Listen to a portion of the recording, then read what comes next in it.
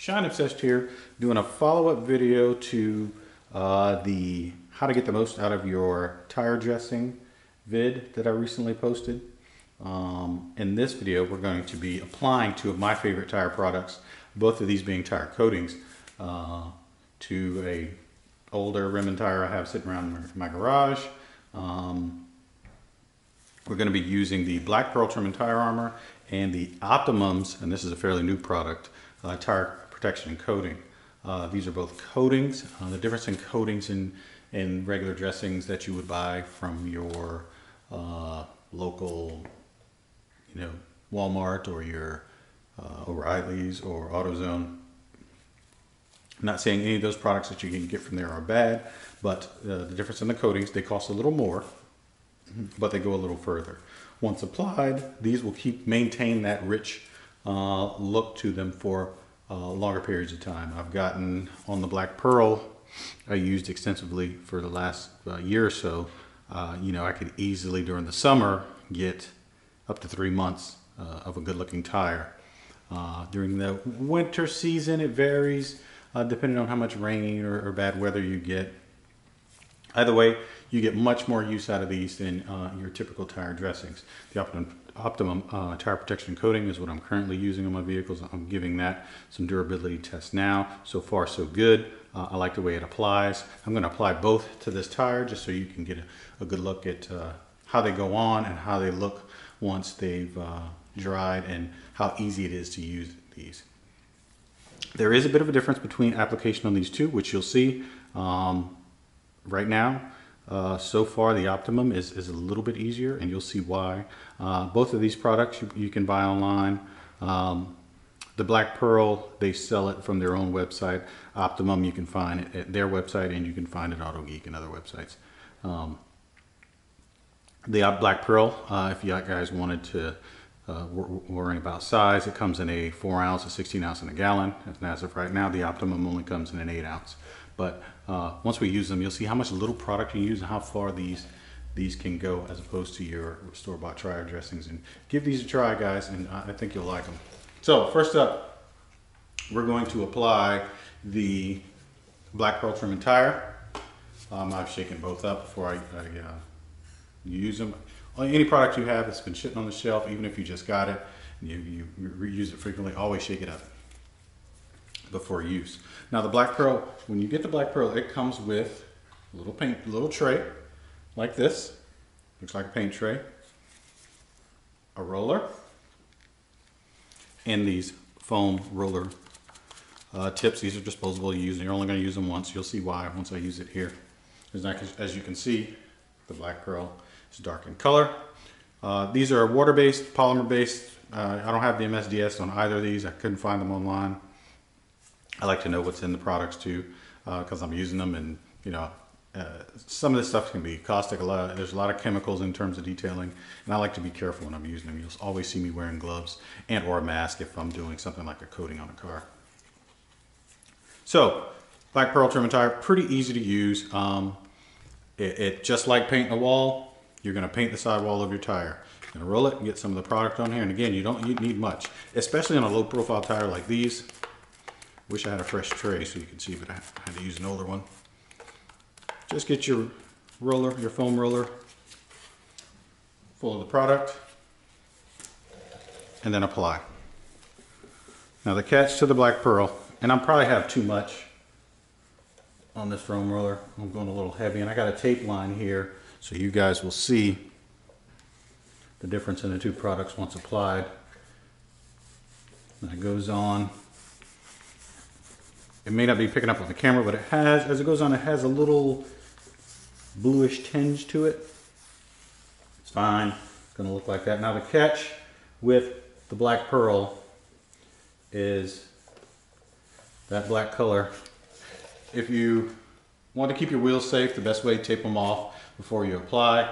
I didn't. This is just an old set of wheels, but if you don't want to take the time to tape off, which I always suggest, you can get I've got a little dampened microfiber towel here. If you get some on the side of your rim, wipe it off immediately. If not, it is there and it's going to stay there.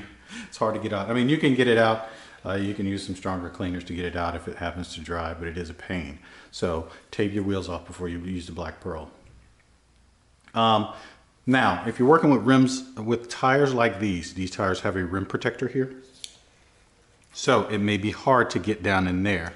I use this little detailing brush just to lightly and gently get some product down in there. I'm not going to do all that here right now. I'm just going to get some of that on the surface of the tire. I've applied one thin coat. Goes on nice and easy, butter. And I still have enough product in the tray here, and I barely, less than an ounce of product here in this tray. And I still have some left. And this particular version of the Black Pearl is the gloss version. You can get this in either gloss or matte. It just depends on the type of finish you like in your tire. Some folks don't like a glossy tire. Some folks like a nice matte dark finish. They have that. I like the matte darker finish for tires with a lot more sidewall on them.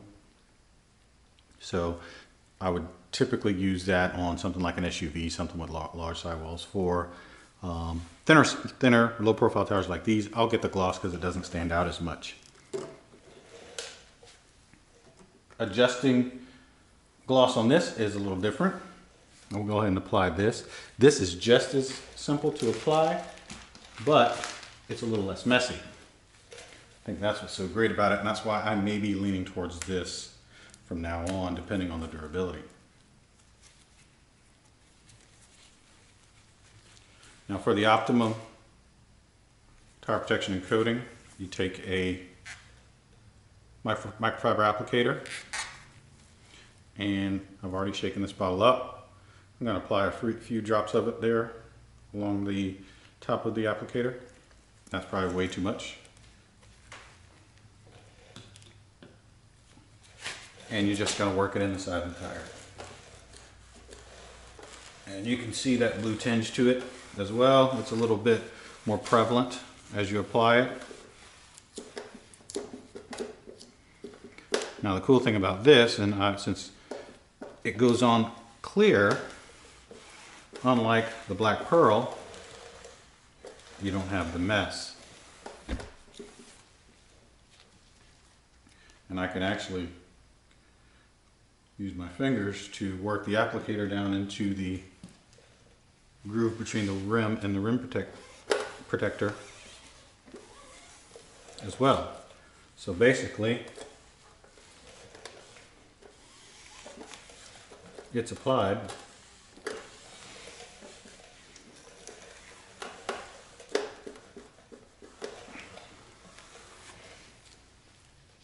It doesn't need any heavy application. You don't have to lean into the applicator. I'm done. Now, both products have similar drying times. You want to wait 30 minutes for the product to set up. They'll both be pretty much dry to the touch within about 30 minutes. And from there you can decide on, just based on the look of the tire, where you want to leave it alone. It's glossy enough for you. You want to apply a second coat. Another coat would add more gloss. And 2 coats would be all I would recommend for either of these products. These both. There's no gloss. There's not different types of look to the Optimum tire protection. If you want more gloss, you add more coats. The Black Pearl, again, you can get in matte or glossy. But the glossy, you can also get a little bit more gloss by applying another coat. Typically 2 coats is good. With the Optimum, it's about the same. You could go with just a dark tire. If you just want it nice, dark and black, 1 coat will do it. As you can see, the tire already looks pretty good with the Optimum. We're still drying there on the with the Black Pearl. But things look good. We'll come back in a few minutes, see how it looks, and then we'll add a second coat and go from there.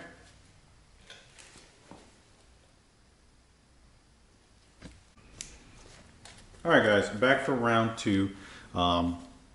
It's been about a half an hour. Things are dry now. Both coatings are dry to the touch, as you can see. I can wipe my finger there.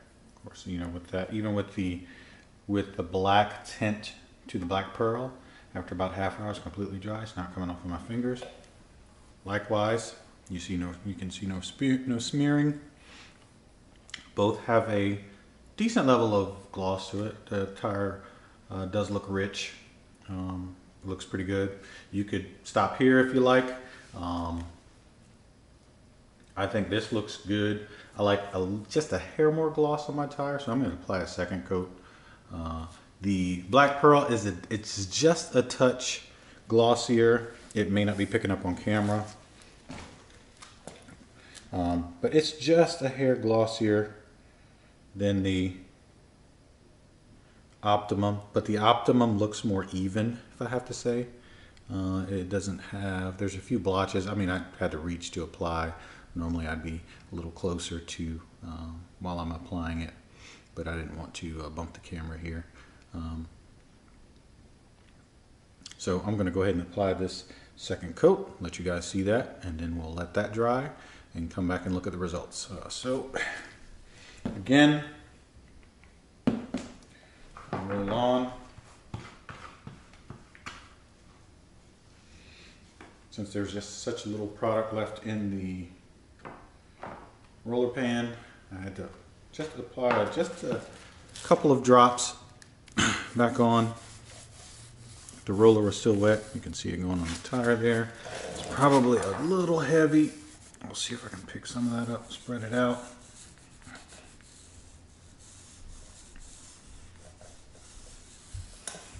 And you can see where I've gotten some of that in the rim. Still have my damp microfiber towel. Clean that up. If not, you'll be in trouble.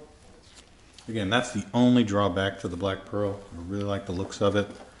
It's just the application can be a little messy. Normally I would tape the tire up so we wouldn't have that problem, but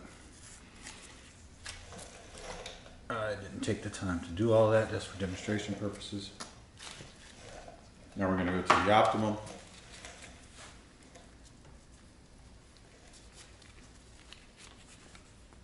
Again, very little product. I'll even show you guys. It's actually still a little damp from the original application, so I'll probably just put a few drops there, and you'll see how how well that spreads, given how much I put on there. Especially for, again, for low profile tires like these, it won't take a whole lot of product. You can see it going on there.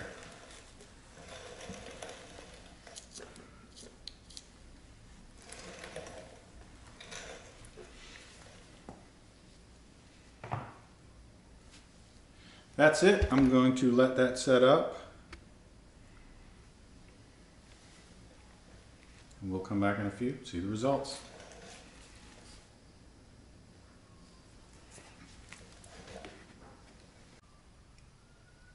All right, we're back. I went ahead and used the heat gun to speed up the drying process. So it's been about 45 minutes total with the heat gun. I sped up the drying. Both sides are dry. It looked really, really good. If I had to say, the black pearl side does have just a slight advantage in terms of gloss, but both sides of the tire look really good. You can see I'm focused in on the little area I had taped off. It may be hard to see the gloss with this lighting, so I'm going to bring in my handy external light here, my handheld light. You can see that's the black pearl side. Nice and glossy. Move it over to the Optimum side. Bring it over to the letters here. See what that looks like.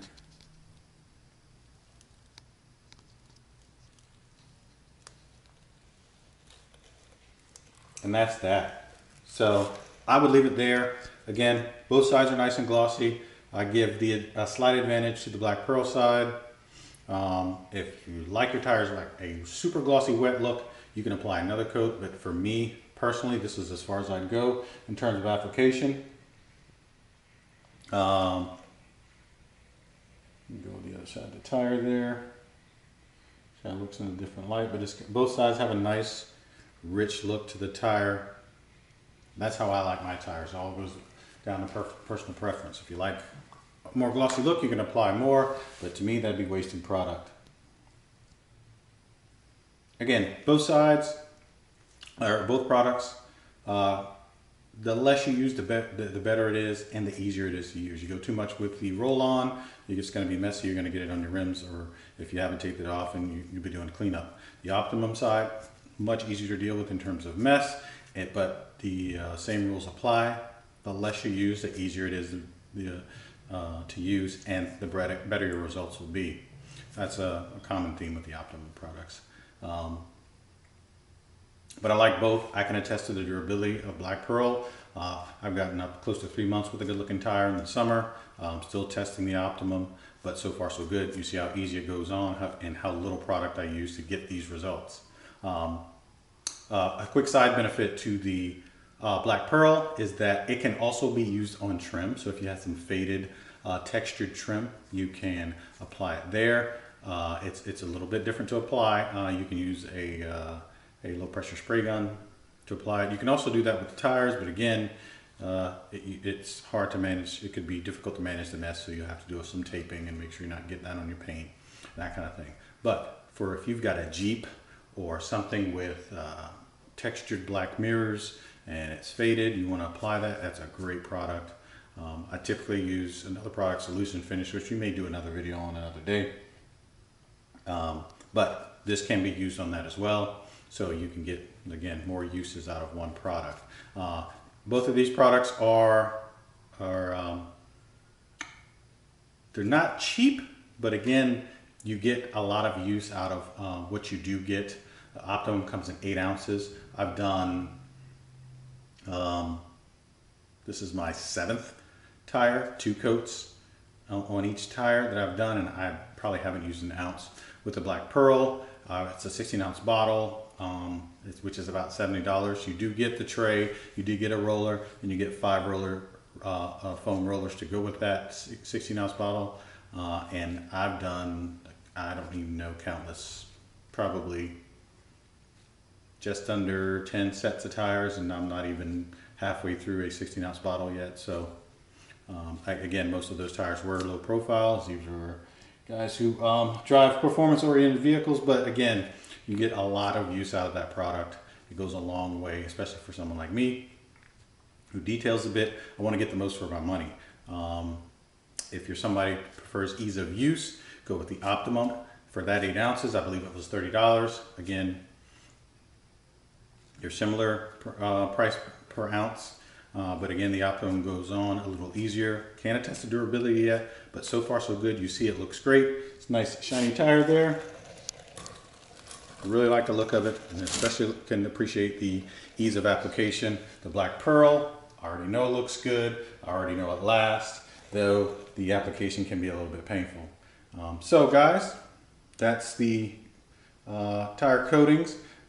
Maybe I'll do another video on simple tire dressings, water-based, which ones I like, which ones I don't like, and we'll go from there. But until the next time, guys, have a good one.